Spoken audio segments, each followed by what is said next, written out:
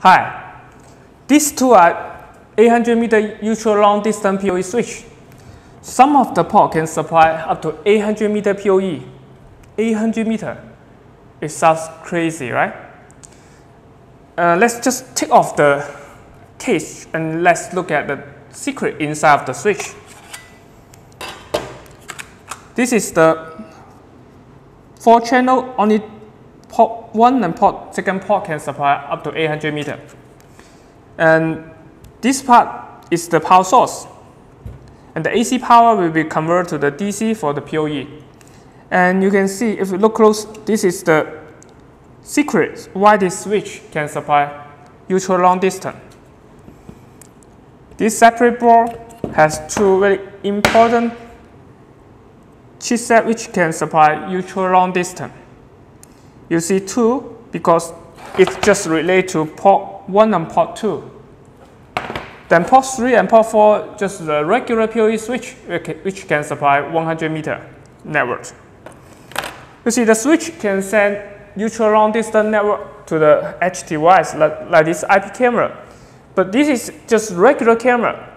If it need to return the signal, it also need a ultra long distance chipset. So that's the reason why we need the PoE adapter. This PoE adapter, just take off the PCB board from this PoE adapter. If you look close, it has very similar design. These two are also the ultra long distance chipset which will help the camera to return the signal.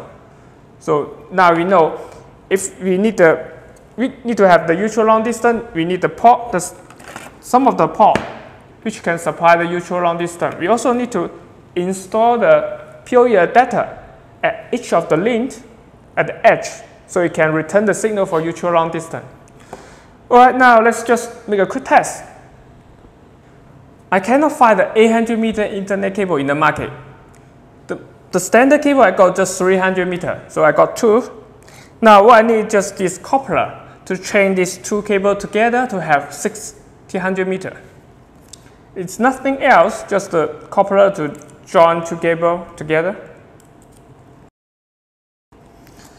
And now at the back end, I'm going to connect the cable to the port 1. It could be port 2 because only port 1 and port 2 support ultra long distance PoE.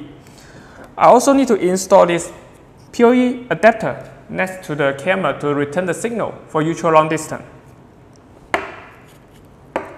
Now I find the cable and connect to the input of the PoE adapter. And I also need a punch code to connect the output to the camera.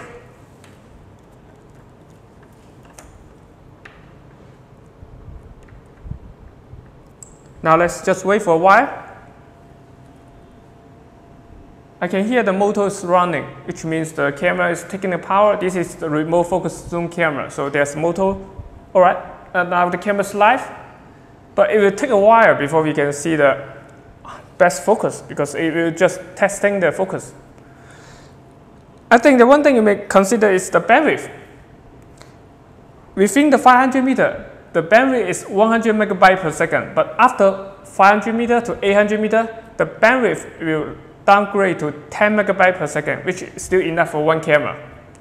So in the next video, I'm going to demonstrate how to connect the PoE, another PoE switch about the 500 meter distance, so you can connect more than one camera within 500 meter. Alright, that's all for today's video. Thanks for watching.